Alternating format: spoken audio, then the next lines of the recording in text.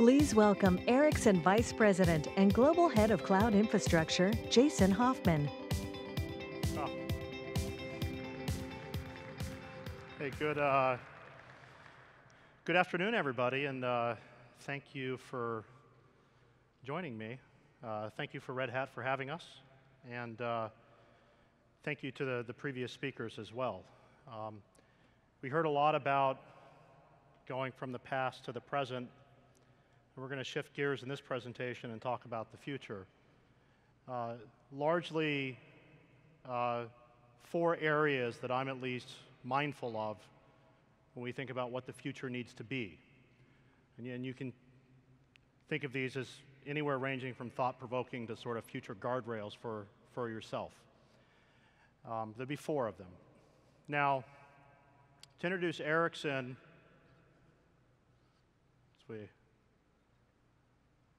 there we go. We'll do a brief introduction about ourselves. I mean, we are a 141-year-old Swedish multinational, roughly 110,000 people. Our products are present in 187 countries. And if you see a 2G, 3G, 4G, LTE, or soon to be 5G on your phone, we do that. And providing these types of telecommunication systems has been the business for the entire 141 years of the company. There's roughly about 3 billion subscribers on our products, and then we manage networks that have about 1 billion subscribers on it. So we tend to be both a customer and a vendor in this type of space. So moving into the 4 areas, the first one is there's always going to be this constant cyclical back and forth between capabilities and hardware and what we do in software. Hardware always outpaces software. Virtualization really becoming possible and then taking off roughly 2009 was because of things like VTX and extended page tables and Intel chips. And one thing I'd like to comment in this section is we're actually on the verge of another sort of revolution in what we're doing from a hardware perspective. That we are starting to introduce fully optical systems into the data center. We have pooled MV&E showing up. We have large sort of network addressable clusters of hardware accelerators, and there's a lot of interesting sort of innovation going on inside of there. And then what we have to do on the software side is actually use what's in the hardware. And we have to drive a certain simplification that if we take some analog examples to start with, this is a bunch of longshoremen loading up a ship in roughly the sort of 1950s, an exceptionally sort of manual job. And then, of course, over the last 50 years, we've seen a tremendous amount of innovation, largely in the creation of the pallet inside of warehouses and the container ship. Now, when you look at container ships, these are in fact very automated, ships, very automated ports, very automated facilities. And there's a significant amount of simplification that actually occurs when you look at these types of analog environments. And we have to take this same type of simplification approach in what we're doing from a software perspective. So like a big activity we do is we've talked about NFV and network function virtualization infrastructure, and then of course we're a very large provider of these VNFs that go on top of it. I prefer to think of that drive as largely 2 drives. So one is this infrastructure needs to be simpler. It needs to be more automated. There needs to be sort of common governance of these types of things. Virtualization happens to be a tool, but it's not the point. And it may be sort of a good tool right now. It may not have been a good tool in the past. It may not be a good tool in the future, but it's a tool. And we have to distinguish somewhat between the hammer versus the house versus the home. And what I'm consistently sort of looking for in these types of software systems are we taking out as much as we're putting in? Are we flattening the layers? And I think that's a big thing that I'm mindful of as we look at what the future needs to be. Are we taking out as much as we're putting in, or even more? The second area is software-defined infrastructure is starting another revolution that not everyone may be aware of, because it tends to be on the physical side of things. It tends to actually be on data center designs themselves, as well as the systems that go inside of these data centers. So when we think of a very basic question of how do we start designing mechanical systems and how do we start designing facilities for robotic systems and physical automation, we've seen this already occur in things like car factories. And so of course, this is a car factory from roughly sort of 60 years ago. And then when we look at modern ones, when you walk into like a modern BMW factory, they're an exceptionally automated line. And so end to end, you have very sort of rapidly moving robotic systems assembling all of this from a physicality standpoint. We see the same thing in the data center. If you go in the data center today, everything is designed with management ports in the front, assuming that somebody has to go plug a laptop in. The physical design of these things hasn't really changed in roughly 30 years. And then if you look at a lot of the type of infrastructure we touch, it ranges from typical looking data center infrastructure, all the way out to roughly 30, 40 different form factors for base stations that sort of go out in the wild and have to live in the rain all the time. The reality is, yes, there's a lot of data centers, but then there's also a lot of other facilities that live between sort of the radio edge in these data centers. There's a tremendous amount of physical heterogeneity inside of these that drive the need for people to show up and do something. In the base station space, we've seen things like exponentially decreasing cost of a base station. However, it still costs the same amount for somebody to go out into a jungle and install it. These have to be sort of automated as well. And we see these types of, physical design showing up in the data center. Hit the button again. Where you start looking at systems that actually have mag connects on the back. You look at things that have integrated sort of heating and cooling. You look at taking storage across very sort of vertical infrastructure. You look at the disaggregation of the type of components that are there. That a lot of the things that we're enabling from software-defined infrastructure, for those of us that are data center facility geeks, is it in fact changes how the facility looks as well. And so I think you can expect a tremendous amount of physical automation going on and how these are handled as well. And the industrial design work here is, interesting. Data centers don't have to be square or rectangular. It actually makes sense for them to look like a chimney. A number of sort of things like that. But the basic question would be, if I need to now sort of physically automate this type of thing, if I actually want to start thinking of this infrastructure like a factory, why don't we take all the learnings from physical automation of factories and start applying it to these things as well? That's the second big trend that we see that we're doing. The third area is, whether you realize it or not, you're sitting in one of three architectural design centers.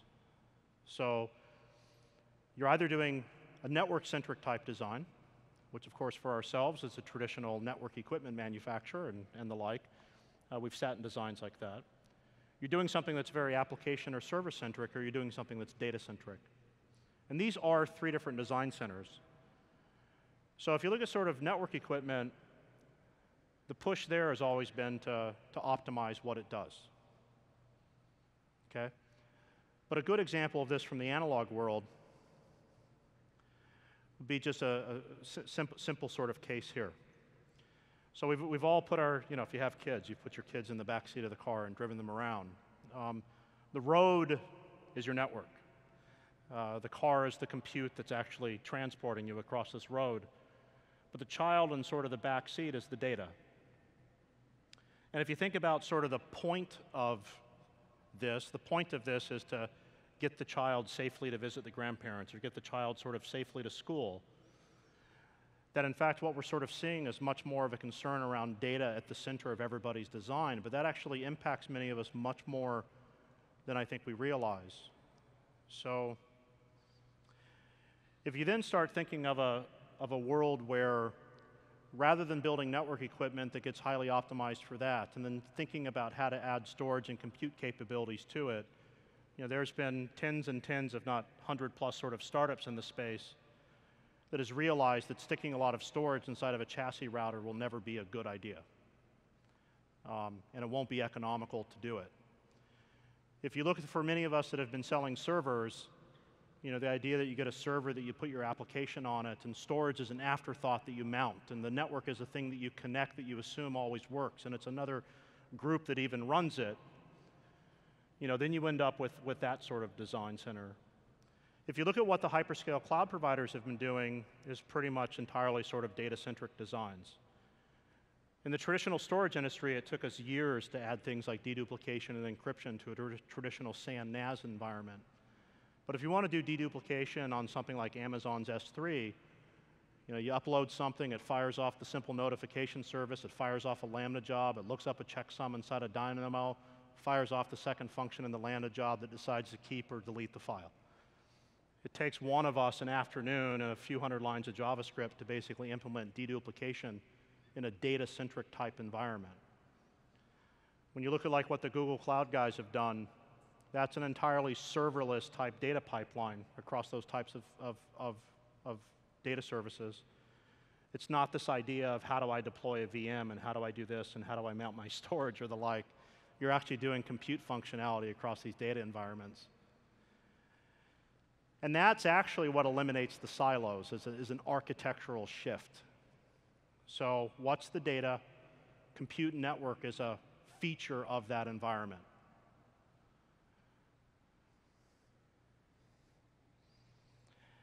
The other area that we think about quite a bit for ourselves is can we even design the next platform? And what I mean by that is from an Ericsson standpoint, there's two bookends to this infrastructure.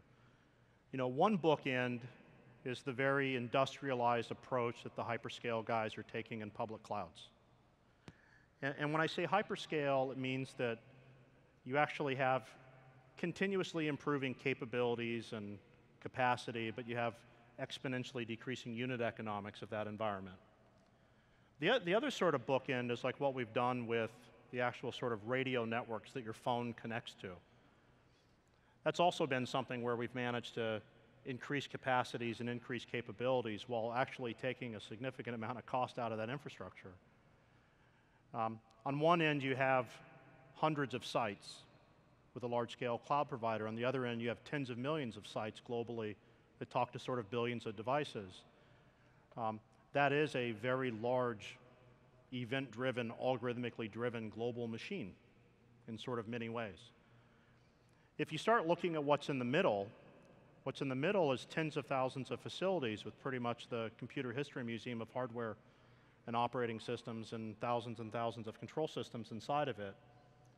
In many ways, the whole push that we're doing with NFVI and SDN and software-defined infrastructure, all these sort of tag words, is about that complete industrialization of the middle mile, taking into account aspects that you could learn from the radio edge and aspects you can learn from hyperscale cloud providers.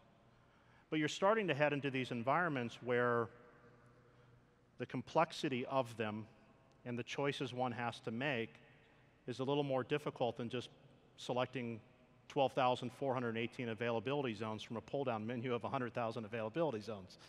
The way that we think about these systems is not going to be terribly doable. Now we have some good examples of this. This is a human fertilized egg that's done its first cell division. We have 40 trillion of these cells in our body. That's what a human's basically made up of. And if you look at sort of base lines of code inside of a human cell, it's roughly about 3 billion lines of code. Now the interesting thing about this, of course, is this eventually does continue to grow up. And if you look at the characteristics of this, this is a machine that's the easiestly made machine by unskilled labor, basically, right? It's capable of learning, it's intelligent, it's autonomous, it's modular, it's resilient, it's long-living. At the core is roughly 3 billion lines of code, but about another 10 to 100x, we don't know exactly, of other information density that lives on top of it. We don't engineer these, we study them. And the types of systems that we're starting to do now, we have to start studying more of what's out there. We need computer science to turn into a science that we study, We see bits of this already in that the compute space has gone from, one transistor to sort of one vacuum tube to, a trillion transistors in sort of roughly 60 years. Now again, as I told you, just one of us has 40 trillion transistors inside of it called cells. So there's a lot that we can do around sort of studying these types of systems. We have some impact on this now in that deep learning systems are based on neural networks, which are based on compute systems that model the way we think the human brain works. Now, of course, the interesting thing here is we don't always train these well. Not all of them are successful. And when they are, we actually don't know how they work. But the studying of the way that infrastructure currently is and the way that we're turning it is the creation of a very large data set that can be fed into these types of systems that allow us to start thinking about what the interfaces have to be and what the system designs have to be when we're looking at now very sort of distributed systems. I mean, when we say things like edge compute, you're talking about deployments out into potentially thousands to tens of thousands to hundreds of thousands to millions of sort of sites. It's not something that we're going to get from a pull-down menu. And then finally, these ideas of simplification, automation, data-centric type designs, but then most importantly, the fact that these current systems and the new ones have to be studied, and we have to take that data in to sort of, systems that we can learn on that and change how it is. Now, to wrap up, when we look at ourselves and what we've been doing in this space and what we've been doing in this space with Red Hat, for the last 3 years, we've been working with a number of customers to, of course, uplift traditional telecom environments into fully sort of virtualized networks that are meant to be simpler, automated, highly accessible, and capable of continuously improving, to sort of break the type of legacy hamster wheel that we sort of sit on. Now what we've sort of done in 2016, 2017 is bringing on now hundreds of millions of subscribers onto these types of fully virtualized networks. And we have a goal of actually bringing that up to sort of 1 billion subscribers on these type of networks as we head into 2018. It's also, in our minds, a prerequisite for 5G and all the things you would like to do with 5G. Now, when you look at what these environments all are, these environments are using OpenStack for all the accessibility of these environments. And most importantly, it's become clear that OpenStack is meant to make aspects of the operating system programmable. There's a desire to almost uniformly adopt Linux in the telecom space. I mean, there has been for years. And our #1 partner in that space is Red Hat. So with that, thank you everybody very much. Hopefully there's 4 fun things to think about. And talk to you all later.